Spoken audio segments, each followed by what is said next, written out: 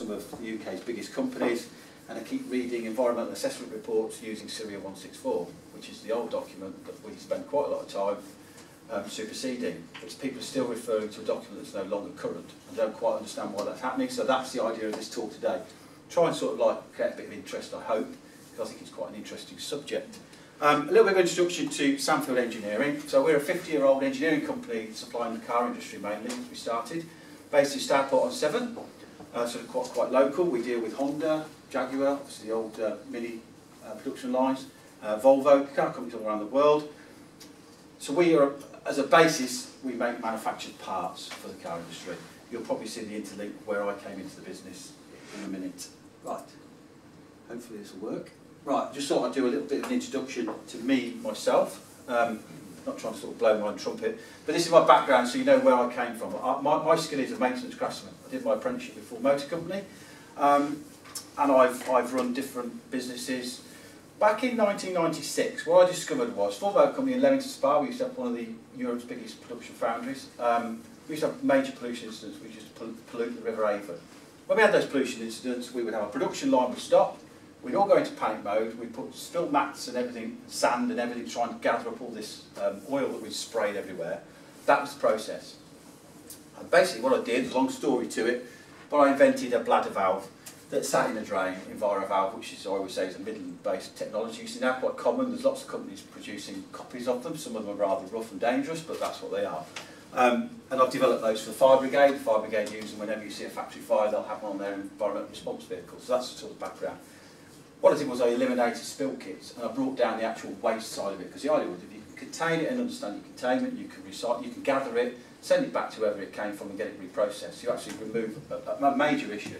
We eliminated pollution incidents from that moment for that particular reason, but also you didn't have so many people involved in clearing up a pollution incident. I've worked for companies like ADI, which is a Midlands-based engineering company, quite a large one, about a £90 million company, where we deliver FM facilities and engineering to Jaguar, various companies.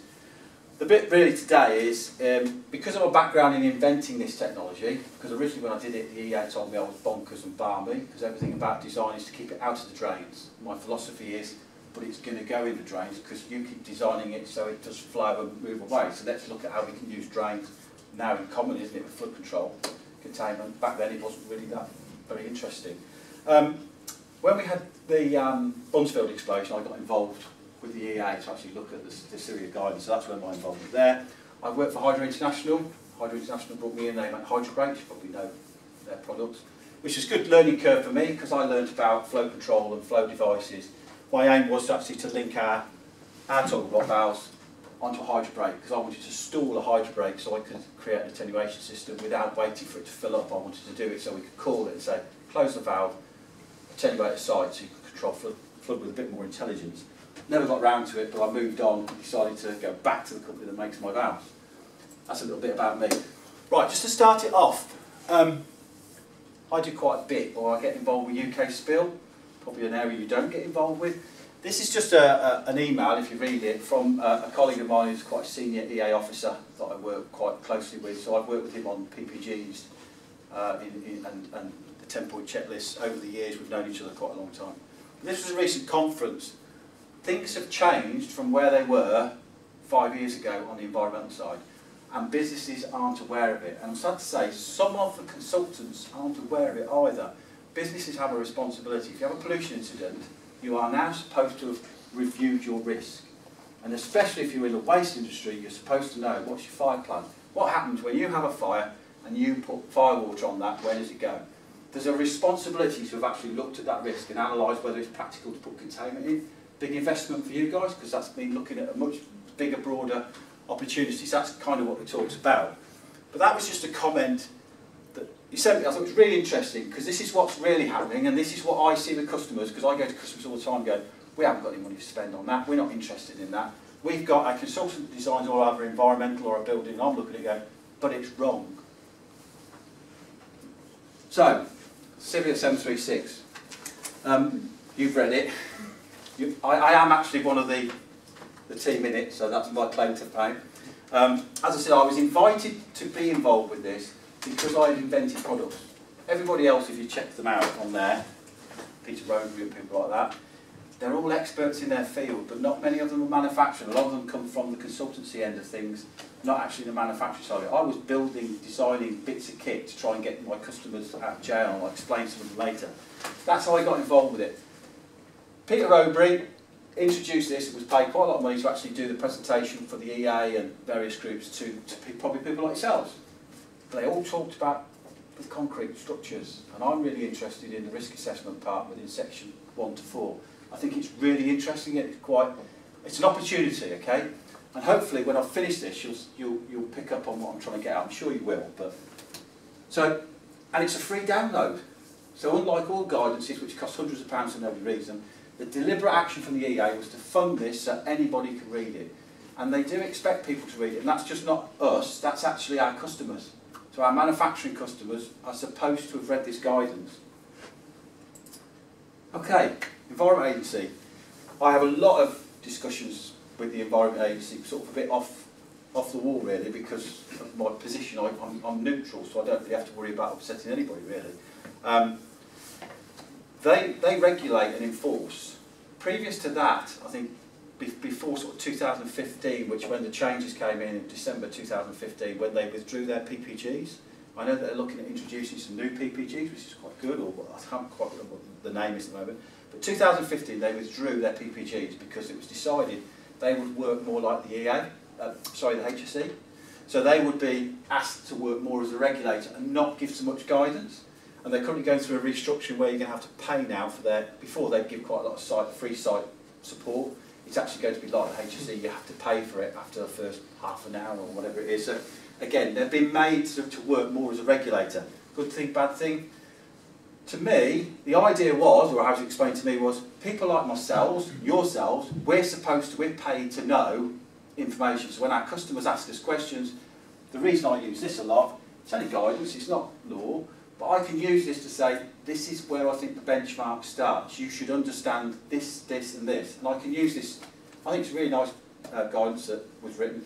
It's quite simple to use. So it really helps me as a tool, because I'm not a, I haven't got lots of letters after my name, maintenance, I look at things in that sort of view. It's really helpful guidance. But it really changed with the environmental sentencing guidelines. I don't know if anybody's read those. I'm looking at you because you're something unfair with it. So, environmental sentencing guidelines, back to the original note for the EA UK spill. This is crucial because this changed the game in what companies get prosecuted and the fees involved. Prior to this, you could do it yourself, but the average sort of fine, was about £37,000. Since 2014, it's doubled. But it's more significant because it's based on the turnover of the company, and it's not just the little company, as I mentioned before. ADI, I don't know if you know, Birmingham-based company. Alan Lusty is the chairman, guy who created it. He's got about 18 different companies in there. One of mine's in there. Him and I fell out a couple of years ago because I was trying to explain to him that if one of those companies has an incident, it's the £90 million group that will be looked at for the fine. No, that's not right. It'll be, I've set it up so I'm protected. No. That's the way it works. As you see there, we all remember Thames Water last year, don't we? There was £20 million prosecution. Previous to that, it was £1 million. Same type of incident, but it went up from $1 million to 20 million because it's based on the size of the business. Tesco's is a great one because they were fined for £8 million. That was the day that sadly the Grenfell Tower incident happened. So the news of that incident came out at the same time as that incident. So a lot of people aren't aware of that one. They've got another fine on its way, or it might be out now. It's going to be in that sort of thing. That's from an oil spill, from a garage forecourt, delivery from oil. Tesco's were always challenging the EA about separator designs and interceptor designs for garage forecourt builds. And the EA were waiting for them to have an incident. And when it happened, but that's the fact. What they do is, they can say, you can turn around and go, right, building regs allow me to do this, this and this. Guidance is just guidance, but then when you have a mistake, you've committed a crime. Once you've committed a crime, the EA can look at it and go, did you put that note before? Did you look at it and put practical pieces in place to actually prevent that incident? If it's pretty blatantly obvious you're unloading a fuel tanker with 7,800 litres compartment, and you've got a separator that can hold about 300 litres, you haven't thought about the problem. you haven't done it right, and that's what happens. So I think that those are the kind of drivers. Another one that's, I don't know if you get involved, I'm sure you do, the waste industry, designing new waste treatment plants. The EA brought, I've just told you they didn't bring out guidance, then in 2016 they decided to bring out a guidance. The reason they brought out guidance was because the waste industry is just rubbish at controlling fire, water runoff and pollution. So they brought out a guidance. Section 17 is what I'm interested in. It talks about fire, water containment, and it tells you to refer to that. But I go around Biffa plants, I go around Algion plants, I go around all these plants.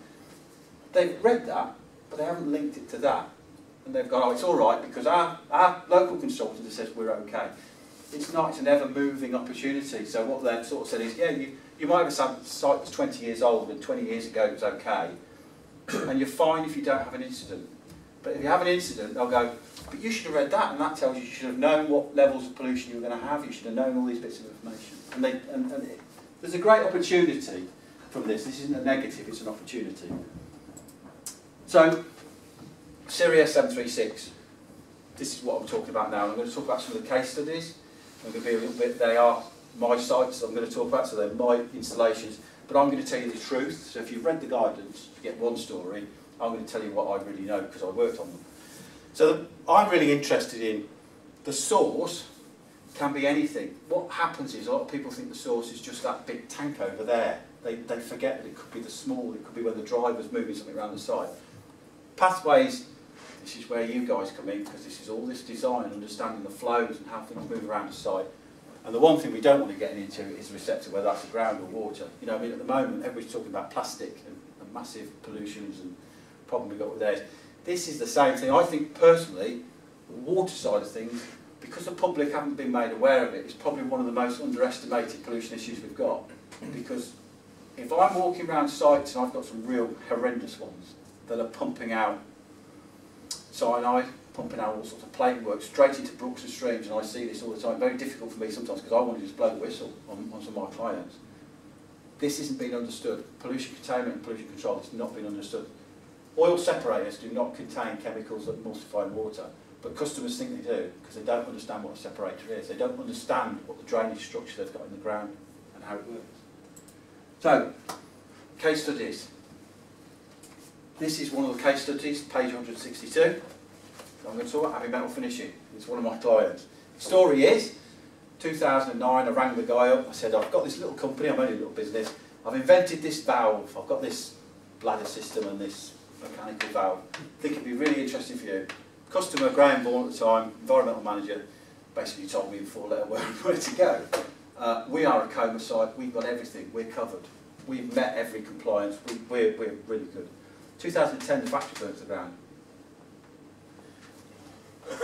That's the containment valve that sits in on their external wall. So they thought about fire water containment because it's part of the coma regime. That's where it came out of. That valve at the time was shut. It's just a photograph, this is, of what we remained. The site was completely destroyed. But that allowed cyanide from the fire water runoff to go into the river to kill fish. But there's a bit more to it. A fireman climbed down a riverbank to tie a plastic bag around a pipe because he could see that there was something coming out of it, they wanted to stop it. So there's a whole health and safety sort of like, what the hell are you doing? That's the River Anchor, you know, it's quite a big river, you know, and somebody's climbed down there to put a plastic bag to try and stop. Nobody knew it was cyanide until they found out all the fish were dead. With Graham, say this is a customer that's telling me to F off. He's had to move the site now, it's in Hinckley, a new sort of purpose-built, rebuilt factory. You see the bund wall around the outside? This is pre the guidance. So Graham then called me back and said, I think you need to come and help us. We need to understand how we can contain it. You see our valves and the drains, they sit sort of here. The idea is if they have an incident now, planning of the 164 they use, but the idea is the drainage network close off and this pad above here is their emergency fire water containment system. Quite a neat idea. But when Graham was doing it, you can see what he's done. You can see their fine, 166,000. They're actually owned by one of the UK's biggest investment groups. So you can guarantee if that incident happened today, there'd definitely be a naught on the end of it. And that might make the investors go, oof, need to understand this a bit more because we don't want to keep investing a couple of £1,000 on drainage when when it goes wrong, we can be looking in the millions, because it certainly would be, because they had a major fish kill. What we found with Graham, when I was working with Graham, was he said there's no actual, it's all disjointed. There's nobody I can go to and go, right, can you replicate my fire or my model and show me what happens when my building burns down? Still running now, that system, so that's quite a success. This is just me doing a bit of management speak, because sometimes we have to do it to certain levels of businesses. We work for Marks & Spencer's, and I have to do like a level. What we often see is everybody puts a lot of effort, because that's the bit that everybody sees is primary, so that's like your tanks, the development of your tanks, design, and it's not that difficult to work out what spec you need. You've got so much volume. Secondary, where you could use 110%, can't you, or whatever the rule of thumb is, that's just quite simple, you probably do it every day. Tertiary, to me, is the bigger footprint. It's a bit more complicated, and often gets virtually no real investment at all. But how many pollution incidents can anybody think of didn't actually, and I'm talking water pollution now, that didn't actually come as a result of the final failure of that? Because I work for hundreds of sites, and normally what it is yes, we've had an incident, but it's normally with deliveries, it's normally when people have been moving material around, and it's normally the tertiary that came under attack, and it was the point that released it into the surface water, caused the pollution incident. All these were fine. I'll talk about one of those in a minute. So that's sort of like the model. This is all out of Syria, by the way. So these are all the guidances. So I'm not sort of making this up. I'm not being clever, really. I'm just saying what's in here for you to use as a tool. But this is the biggest issue. Everybody knows about the primaries and the secondaries. But these things here, that's where our pollution comes from. Most of the sites we deal with, and I haven't put fire in here because obviously that is the bigger cause of this, but most of our significant spillages that cause an effect are because nobody could actually shut down that final flow. That's where obviously I came in with my original inventions and these sort of things. These have to work. These have to work in an emergency. Not, oh, well, they might work, or we don't know where they are. These have to work. So this is the idea of that. But of course, if you block a drain, how much contaminant have you actually got? If you don't involve your engineers and your consultants who design drains, it could be completely pointless waste of money. And we work with quite a few sites where they've fitted valves, because the EA have told them they've got to have an isolation valve. Nobody's thought about actually where it might pop out. So you might block that drain there, and it might pop out there, and just track down into the river. Complete waste of investment. You know, complete. I mean, I hate to say, we're doing quite a lot of work on the M5 at the moment, looking at the M5 with WSP. Penstock valves on motorways, can't see the point in them. Because I can't see, A, they don't seal. Who the hell's going to ever get down there fast enough to actually operate them? Because they're all just manually operated. And then when you actually find them, we've got some sites that we've been to, nobody knows where they are. And some of them are like, you've got to lift a manhole cover, and then you've got a 3-metre drop shaft down to this valve. Well, to me, you know, that's confined space. It's quite a skilled operation. So this is another one, as the guidance. This is quite an interesting one, because this is where I'm sort of going to hopefully interest you sort of guys here is. That's a £700,000 investment for a 5-water containment car park. Ignore that valve there at the moment, because that didn't exist. That's actually, the story is, that's my valve that I made in my garden shed, because this is PPG Paints, Johnson Paint. So they built this, and as a coma site, the environmental manager said, right, let's test the system, because in this guidance, because actually Lawrence helped me, this is one of his case studies, we did a presentation to the team, so we all went for sandwiches and he showed us what he did at his site. And the story is, in here it's kind of different because it's nicely put out for a document, but the story is, he built that, tested it, so ran his hydrants to fill this car park. And he just kept pouring out that valve there. That's a new valve, just kept pouring out. There's no head in a surface water drain. There's no head to actually, that valve there has not been spec'd as a seal valve, it's basically a penstock valve, it's got a leak rate. The leak rate was greater than we could actually get any pressure to cause that to actually bridge. The reason I had to make that was the other question is, this is quite common, that's a manually operated penstock valve. Who's going down that riverbank along there, it runs along there by the way, when that factory's on fire? Because the fire brigade take over that site. So that valve has got to be automated, but it's also got to be automated off-grid. There's no point connecting it to the mains power of the site, which is what we work for Muller. Muller, all their sites have got these valves. To get a power cut, the valves don't work. And that's the one time you might have a production failure, is when you've got a power cut, because that's when another valve might fail and end up discharging milk everywhere. So This valve, I was built in a garden shed, is in here. But the idea of it is this is interlinked to their fire alarm, so it instantly drops. As soon as the fire alarm rings on 30 seconds, these valves are remote controlled. We try not to wire in anything because it's very complicated. This is just my own personal opinion, by the way, but I'm just saying, when you're building a fire water containment system, that valve's got to be a ceiling valve. If the spec says penstock, you're allowing the builder just to fit the cheapest penstock, as in Abbey Metal Finishing found out, as they found out. And if they don't do a test, they might be willfully just carrying on with a valve that when they have that major incident doesn't actually seal the drains, and that's quite common. We get that quite a lot. This is a local company, Arrow Environmental, based in Black Country, or Albury, West Bromwich I think it is, and there. So it's local to here. They had a fire in 2012. They used this guidance, or they allowed me to use this guidance in an area that hopefully is of interest to you. So what they had was, they had a fire, some kids set fire to the factory, they set fire to some rubbish. These are, I don't know if you've ever been to a factory like this, but they are dirty, horrible places, just oil everywhere. But what happened is they had a fire. From the fire they had a pollution incident, which involved Severn Trent, which involved the HSE, EA, and their insurance company. So they walk onto site, and the first thing they saw was that the bunds were made of breeze block. So not bunds, they're just breeze block walls. So they picked up on this issue with the bunds, and they insisted that the site renew all their bunds. Well, you can imagine you're looking probably, I don't know, £250,000, £500,000 investment.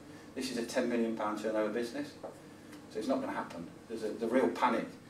One of the guys on the Syria said, "You want to give Dave Cole, he's only in Birmingham, give him a call," because he was on about this spill modelling, which I'm going to talk about now. He was really excited about this development that he'd done.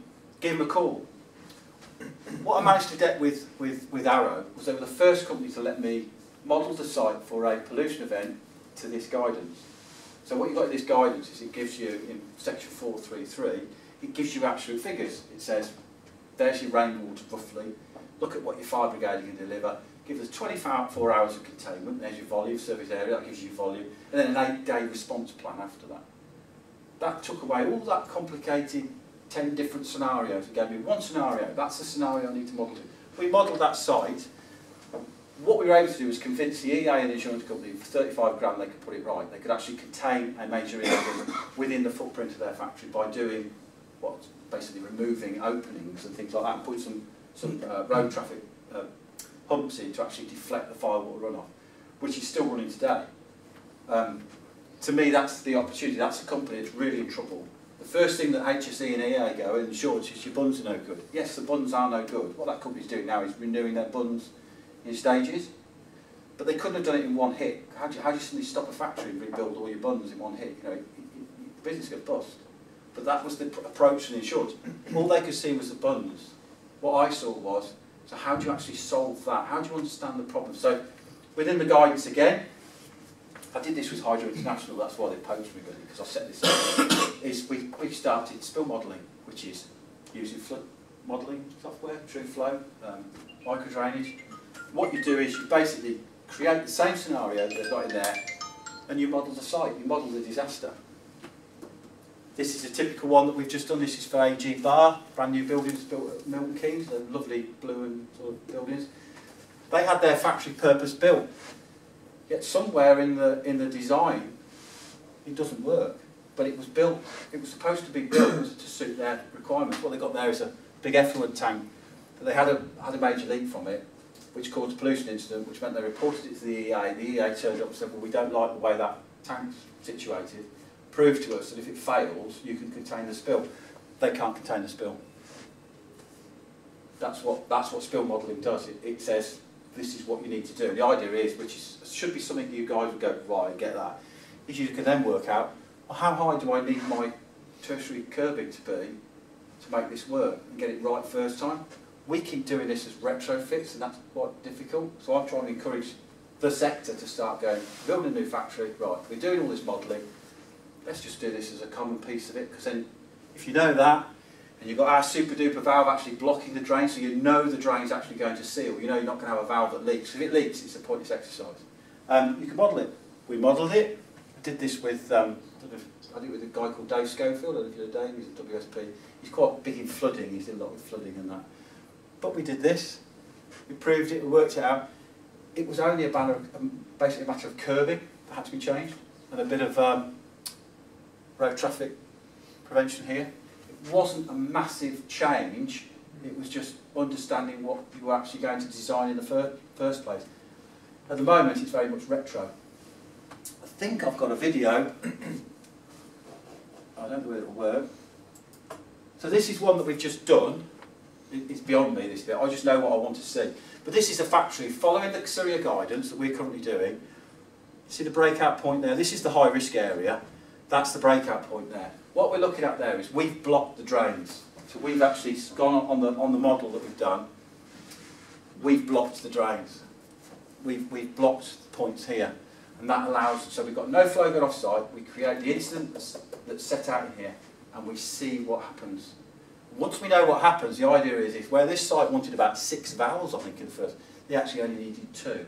What they needed to do was put some investment into their tertiary control here, because this is the building they're worried about. They're not worried about, these are the buildings of risk. But what you then see is you then are able to sit in front of directors, owners of the companies, because they might be like me, who's going, well, you give me lots of flood data with lots of levels, I'm just looking at it, my head's just bursting because I don't understand it.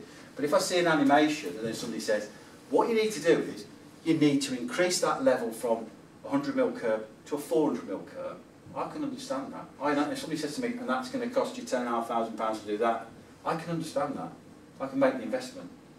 We do this all the time. In one of the sites we've got at the moment, is one of our customers is Toyota. Toyota have got that around their D-side factory, so it's been built, it's been looked at, they want fire water containment. So they've built penstock valves. They had an incident last year. That's when they realised, well, we can't close those valves. And then when they did close the valves, it just carried on flowing just through the bottom because you're not going to get a perfect seal. So we swapped it to that. That took 15 minutes and that took 15 seconds. It's a really big difference, but what it means is the containment design then starts to work because you can then start to put that modelling into place. And the modelling, we've done the Royal Mint. I'm kind of, my issue is I promote it and I can sell it easy because when I explain to a company what we're going to do, but I shouldn't be doing it really. It should be coming from the new build. It should be actually being done at the design stage. We've got one at the moment, which is a project for Premier Nutrition in Fradley Park for a new site. They've had the modelling done, the fire water risk assessment, CIRIA 164. To me, that's completely put lots and lots of flood and fire risks. And it needs to do one.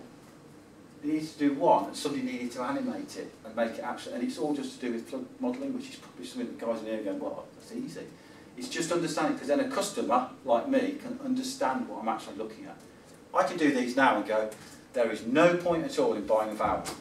I'd like to sell you a valve, but there's no point. This one here, I had a great discussion with them because other people were trying to put valves in all sorts of manholes. That's a siphonic drainage system. So this is the open point. You see, yeah? But they had other contractors coming and going, yeah, we can put some little valves in here on a siphonic drainage. I'm not that great, but I know that I wouldn't want to stop a flow coming off a siphonic drainage with a dead stop valve that just shuts it.